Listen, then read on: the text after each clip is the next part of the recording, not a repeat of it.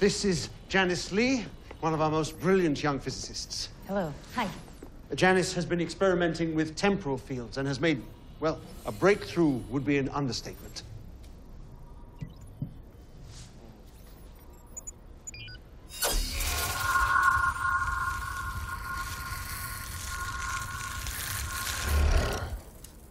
So, it's an anti-banana ray. It's really interesting.